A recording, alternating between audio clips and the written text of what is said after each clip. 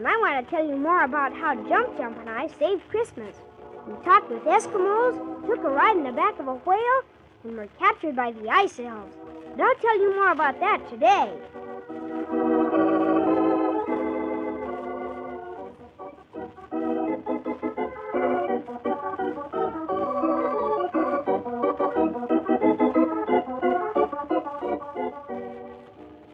All the folks from Holiday House were at the North Pole. Jump Jump, the little elf, and me. And the Christmas spirit, who looks like the fairy doll that hangs on our Christmas tree each year at the orphanage, was guiding us along a silver path that was to take us to the palace of the wicked Ice Queen who had kidnapped Santa Claus's reindeer. Yesterday, I told you about the Christmas tree forest, where all the old Christmas trees grow. It was beautiful, and I'd like to have stayed there for a long, long time. But we had to hurry on. I'll tell you what happened next in just a minute.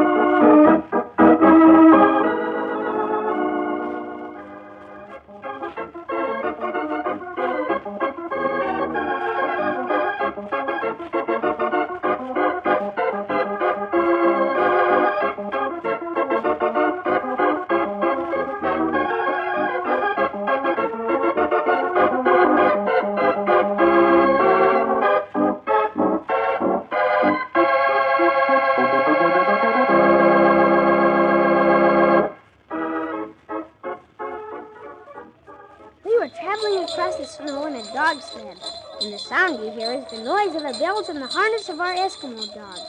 Mary Holiday was standing on the runners of the sled driving the dog team, while little Jump Jump, the elf that is only as big as your thumb, whizzed over our heads in his toy red helicopter. Ahead of the sled walked the poet from Holiday House, making up poems to himself about the snow and the ice. Archie Podley the clown and I walked along beside the sled to keep Mary Holiday company. It was so quiet and kind of lonesome and scary there all in that snow. Look, Tim, up ahead. Isn't that a signpost stuck into the snow? Yes, it looks like a signpost, Mary Holiday. Maybe we're arriving at the frozen country at last. Oh, the frozen country? The frozen country? Oh, goodness me. That's where the queen dwells, that ice queen, if I'm not mistaken. You're not mistaken, Archie Podley. Oh, for once, as a famous man once said, I was hoping I was wrong. Jump, Jump. Can you read the sign from up there in your helicopter? Yes, I see the sign, Mary Holiday. What does it say? It doesn't say anything. Not a thing? Jump, Jump. Signboards don't talk. Oh, you're the funny one around here, are you? I'm supposed to be the funny one here. Jump, Jump, this is serious. What did the words on the signboard say? The words say, Well? I can't read very good, Mary Holiday. Oh, I forgot. I'll read it for you, Jump Jump. We're almost to it now. I can almost make out the words myself from here. Whoa! Whoa! Whoa! Oh, here we are. Yes, now we can all read the sign. Jump Jump is flying around the sign, Mary Holiday. Yes, I see him. He's landing right on top of the signpost now. Now we can all read the sign. Or can we? You can read, if you can read, Archie Podley. Read? Why, of course I can read.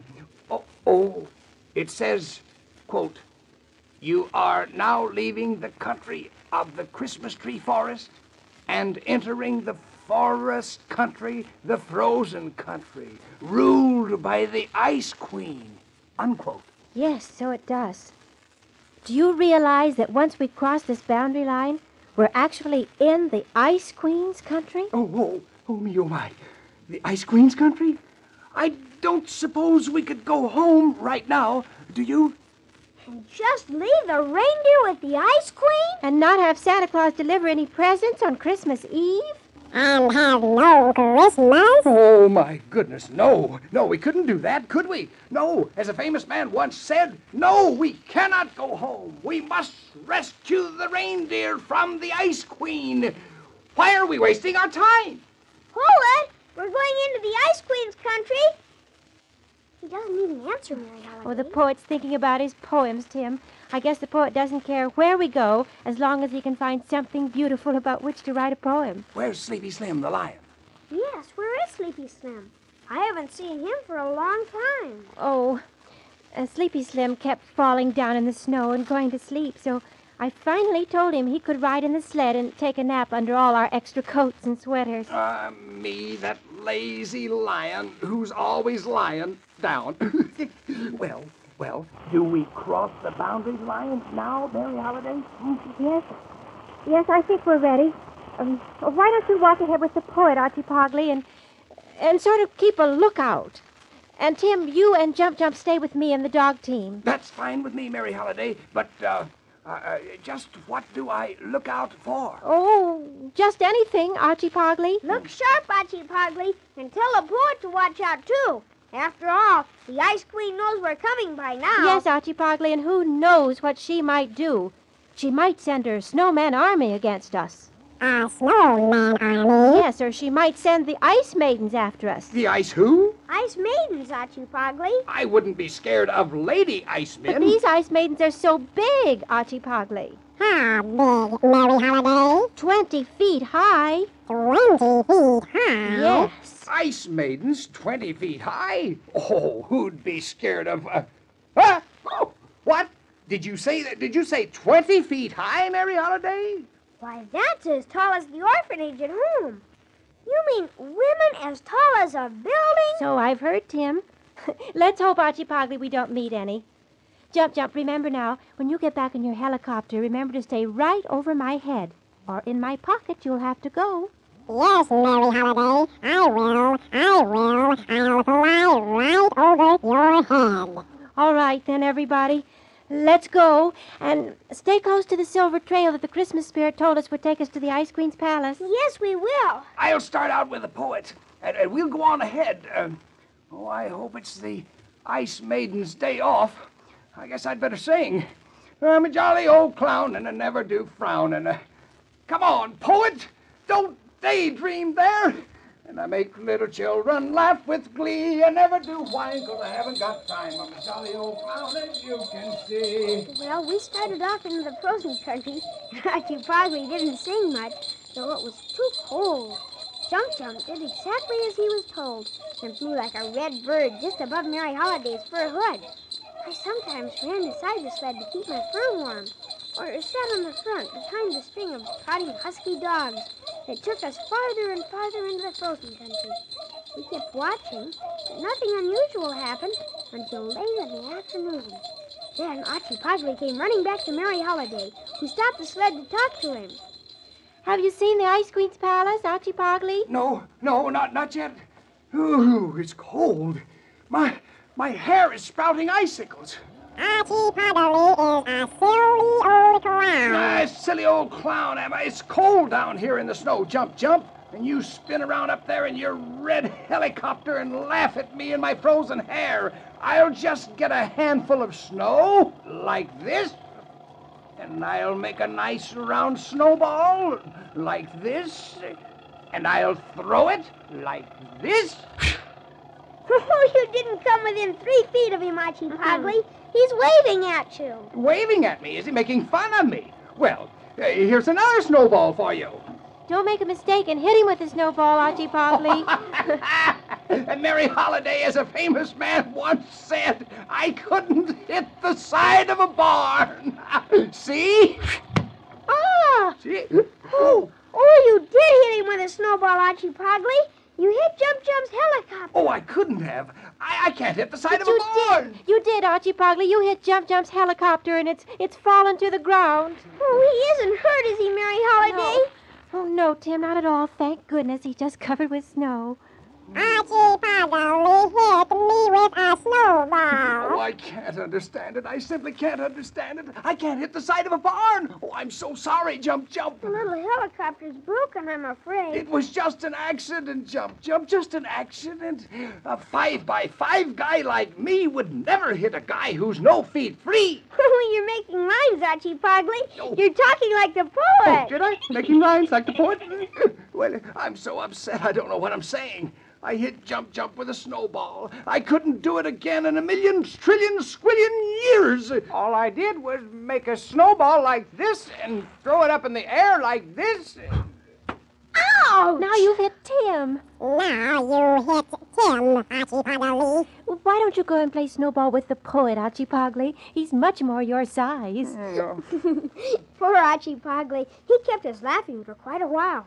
We'd almost forgotten we were in the frozen country and likely to meet the Ice Queen any minute, when suddenly a cold wind began to blow.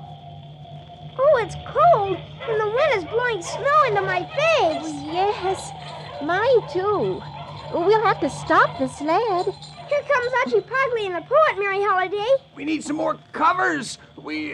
As a famous man once said, ooh, it's cold. Here you are, Archie Pogley. Will you hand the sweater to the poet? I've gotten myself another jacket, Mary Holiday. Jump Jump, are you warm enough in my fur-lined pocket? Are you sure that you're warm enough, Mary Holiday? This is the coldest wind I ever felt blow. Oh, yes, I'm fine. There's one more blanket on the sled. I'll wrap this around me. Mary Holiday, Yes? where's Sleepy Slim? Why, he's on the sled. Why, no, he isn't, is he? No, you said he was sleeping under our coats and covers. He was. Where is he now? I haven't seen him all afternoon. Could he have fallen off into the snow? Maybe he walked off in his sleep. But where is he now? We've lost Sleepy Slim the lion. What was that, Mary Holiday? Was it the wind? No. It sounded like somebody laughing. There it was again. I can't hear it for the wind. I'm going to look around for Sleepy Slim. Say, hey, what's that over there? Where, Archie Pogley? Is it Sleepy Slim? No, it isn't Sleepy Slim.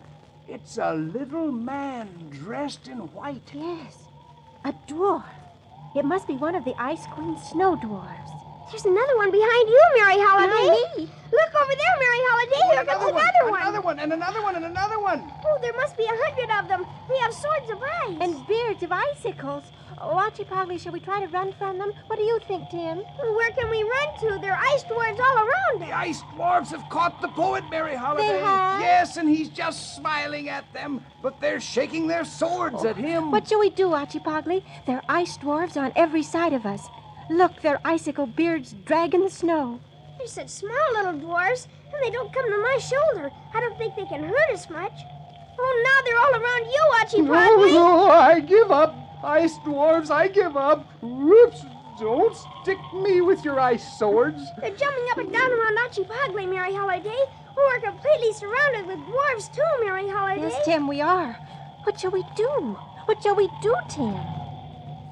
Yes, we were surrounded, all right.